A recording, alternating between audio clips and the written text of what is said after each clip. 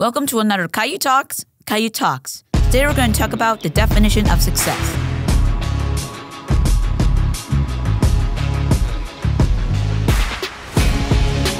Lots of people think that success is just winning, but some people think that succeeding is having a great and prosperous life. Well, most people think it's both. But I'm here to tell all you guys a different form and a different definition of success. It's putting your whole heart into everything you do, going against the grain, working hard for what you love, and for people that you love. Success is being yourself no matter what anyone tells you. Success is a very, very deep term. It's not just about having a great life or winning everything you do. It's about trying and giving your all, putting your whole heart into everything you do. Success is only achieved with purpose.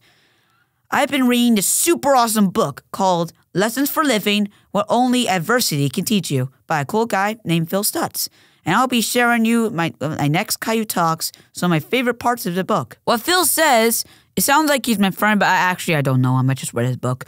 Anyway, Phil says the only way to figure out who you are and what your purpose is and what you should be doing with your life is to activate your life force. So for the life force he drew is like this little pyramid.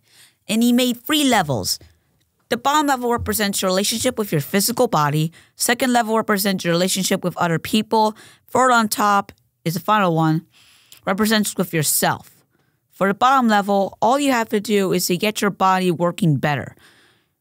Simple as that, right? Just exercise, sleep well, and eat healthy and good food.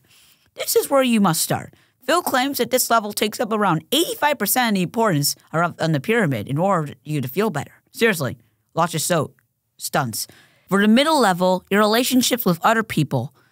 Phil says relationships with other people are like handholds for climbing. They pull you back into life. And the key is that you have to take the initiative. You can't just wait for other people to take the initiative. Start by asking anyone to sit down with you at lunch. Call them.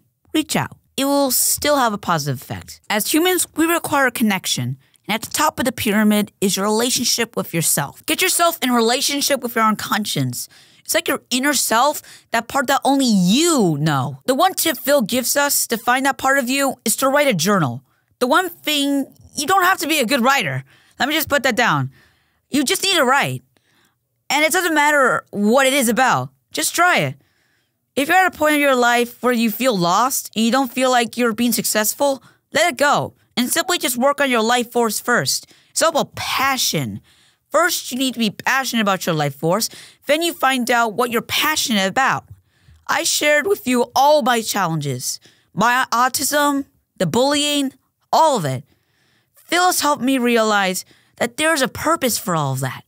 And as long as I focus on my life force, I will be successful. The only thing I would add is faith. I have a lot of faith. My grandmother has taught me to have faith in God. And for you, it may be something different. But for me, working on my life force paired up with my faith in God, and it's all I need to be successful. Thanks for listening, because this time I needed to talk. Until next time on Caio Talks.